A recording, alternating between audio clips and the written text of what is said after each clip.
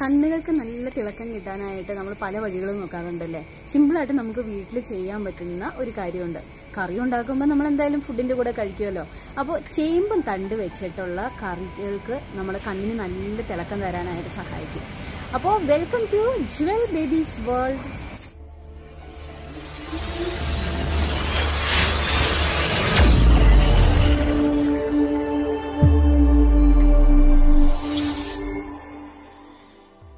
ഇന്നത്തെ നമ്മുടെ റെസിപ്പി എന്ന് പറയുന്നത് ഈ ചേമ്പിന്റെ തണ്ട് വെച്ചിട്ടുള്ള മോര് കറിയാണ്. സിമ്പിളായിട്ട് നമുക്ക് വീട്ടിൽ തയ്യാറാക്കാനായിട്ട് പറ്റും. ചിലർ തയ്യാറാക്കിയിട്ടുള്ളതായിരിക്കും അല്ലെ, ചിലർക്ക് അറിയായിരിക്കും. അറിയാവുന്നവരൊന്ന് മറന്നു കളഞ്ഞേക്ക്. ബാക്കിയുള്ളവർക്ക് വേണ്ടിയിട്ടാണ് ഇന്നത്തെ ഈ ഒരു മോര് കറി എങ്ങനെയാണ് തയ്യാറാക്കുന്നത് എന്നുള്ള റെസിപ്പി ഞാൻ കാണിക്കുന്നത്. അപ്പൊ നമുക്ക് നേരെ വീഡിയോയിലേക്ക് പോകാം. വീഡിയോയിലേക്ക് പോകുന്നതിന് മുമ്പ് ഇതുവരെ ഈ ചാനൽ സബ്സ്ക്രൈബ് ചെയ്തില്ല എങ്കിൽ ഇപ്പൊ തന്നെ ഒന്ന് സബ്സ്ക്രൈബ് ചെയ്തോളൂ കേട്ടോ. ബെൽ ബട്ടൺ ക്ലിക്ക് ചെയ്യാൻ മറക്കണ്ട, ഓൾ എന്ന ഓപ്ഷൻ. അപ്പൊ നമുക്ക് നേരെ വീഡിയോയിലേക്ക് പോകാം. ചേമ്പിൻതണ്ട് മോരുകറി വളരെ പെട്ടെന്ന് തന്നെ നമുക്ക് വീട്ടിലുണ്ടാക്കാൻ പറ്റും കേട്ടോ. വളരെ സിമ്പിളായിട്ട് ഉണ്ടാക്കാം. നമ്മുടെ വീട്ടിൽ ഇങ്ങനത്തെ ഒരു ചേമ്പ് ഉണ്ടെങ്കിൽ മതി. ഇത് താള് ചേമ്പ് എന്നൊക്കെ പറയുന്ന ഇതാണ്. നിങ്ങളുടെ വീട്ടിലുണ്ടോ ഇത് എങ്കിൽ നമുക്ക് പെട്ടെന്ന് തന്നെ ഈ ചേമ്പിൻ തണ്ട് മോരുകറി വെക്കാനായിട്ട് പറ്റും.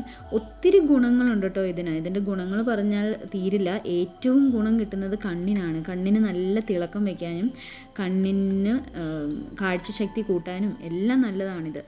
ഈ നിൽക്കുന്ന ചേമ്പിൻ്റെ തണ്ടാണ് നമ്മൾ ഇന്ന് കറിക്ക് വേണ്ടി ഉപയോഗിക്കുന്നത്. ഇതിൻ്റെ ഇലയും കിഴങ്ങും എല്ലാം നമ്മൾ കറി വയ്ക്കുന്നതാണല്ലോ.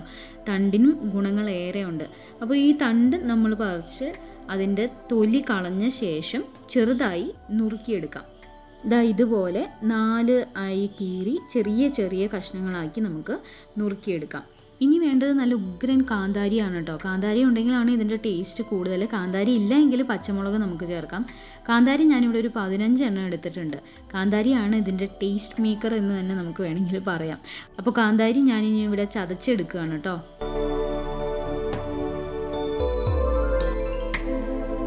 നല്ലപോലെ ചതച്ചെടുത്ത കാന്താരി ഇനി നമ്മൾ ആ അരിഞ്ഞു വെച്ചിരിക്കുന്ന കഷ്ണങ്ങളിലേക്ക് ഇട്ട് കൊടുക്കാം.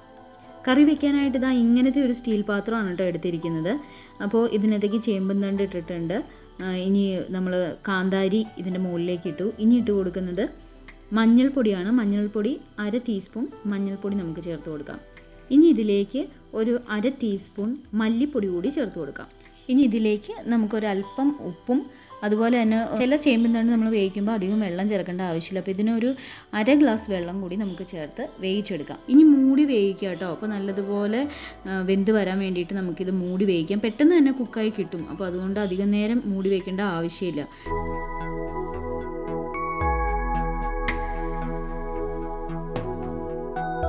ഇത് കുക്കായി കഴിഞ്ഞിട്ടുണ്ട്. ചേമ്പിൻ തണ്ട് വേകാനായിട്ട് അധികം സമയമൊന്നും വേണ്ട. പെട്ടെന്ന് തന്നെ വെന്ത് കഴിഞ്ഞിട്ടുണ്ട് കേട്ടോ. ഈ സമയം കൊണ്ട് നമുക്ക് തൈര് കട്ട ഉടയ്ക്കാനായിട്ട് നമുക്ക് മിക്സിയിൽ നല്ലതുപോലെ ഒന്ന് അടിച്ചെടുക്കാം. കട്ടയൊന്നും ഇല്ലാത്ത നല്ല തൈരാണ് കിട്ടേണ്ടത്. അപ്പോൾ മിക്സിയിൽ നല്ലതുപോലെ അത് ഒന്നടിച്ചെടുക്കുമ്പോൾ തന്നെ നമുക്ക് നല്ലപോലെ കിട്ടിയിട്ടുണ്ട്. ഇനി വെന്ത് വന്നിരിക്കുന്ന ഈ ചേമ്പും തണ്ടിലേക്ക് നമ്മൾ അടിച്ചു വെച്ചിരിക്കുന്ന തൈര് കൂടി ചേർത്ത് ഇളക്കി കൊടുക്കാം.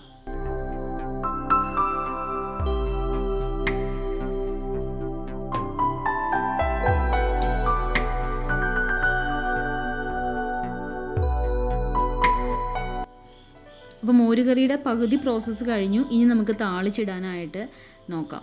അപ്പോൾ ചെറുതായിട്ട് തിള വരുമ്പോഴേക്കും നമുക്കതിലേക്ക് താളിച്ചിടാം. അപ്പോൾ താളിക്കാനുള്ള സാധനങ്ങൾ നമുക്ക് ചെറിയ ഉള്ളി, അതുപോലെ വറ്റൽ മുളക്, പിന്നെ ഒരു 1/2 ടീസ്പൂൺ ഉലുവ, കടുക്, ഇത്രയും നമുക്ക് ഒരുക്കി വയ്ക്കാം.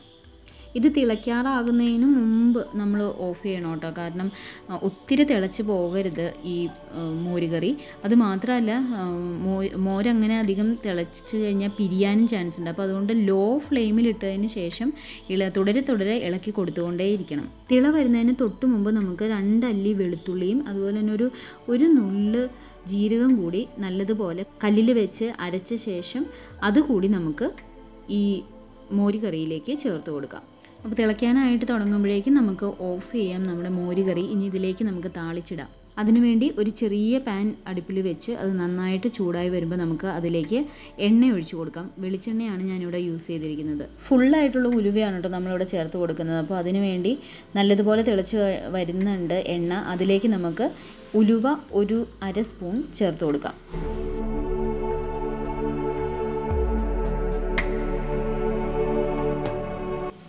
ഉലുവ ഒന്ന് പൊട്ടി വരുമ്പോൾ നമുക്കതിലേക്ക് 1 സ്പൂൺ കടുക് കൂടി ചേർത്ത് കൊടുക്കാം.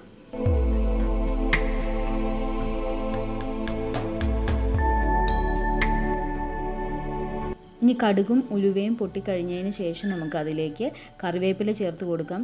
ബാക്കി അരിഞ്ഞു വെച്ചിരിക്കുന്ന ചെറിയ ഉള്ളിയും വറ്റൽ മുളകും കൂടെ മൂപ്പിച്ചെടുക്കാം.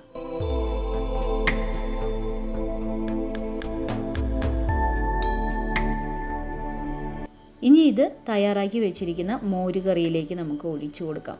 അപ്പോൾ നമ്മുടെ ചേമ്പിൻതണ്ട് മോരുകറി റെഡി ആയി കഴിഞ്ഞു. സിമ്പിളായിട്ട് നമുക്ക് വീട്ടിൽ തന്നെയുള്ള സാധനങ്ങളൊക്കെ വെച്ച് ഉണ്ടാക്കാൻ പറ്റുന്ന മോരുകറിയാണിത്. ഇതിൻ്റെ ഗുണമാണ് എടുത്തു പറയേണ്ടത്. അപ്പോൾ തീർച്ചയായിട്ടും ഈ തണ്ട് കളയണ്ട. ചേമ്പിൻ തണ്ട് ഉപയോഗിച്ചിട്ടുള്ള മോരുകറിക്ക് നല്ല ഗുണമാണ്, നല്ല ടേസ്റ്റുമാണ്. അപ്പോൾ എല്ലാവരും ട്രൈ ചെയ്ത് നോക്കുക.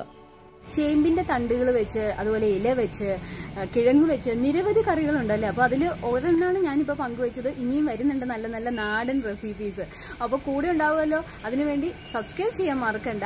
ബെൽ ബട്ടൺ ഓൾ എന്ന ഓപ്ഷൻ ക്ലിക്ക് ചെയ്യാൻ മറക്കണ്ട. അപ്പോൾ വീണ്ടും നല്ല കിടിലൻ വീഡിയോസുമായിട്ട് കാണാം. അതുവരേക്കും it's me jewel baby signing off. By.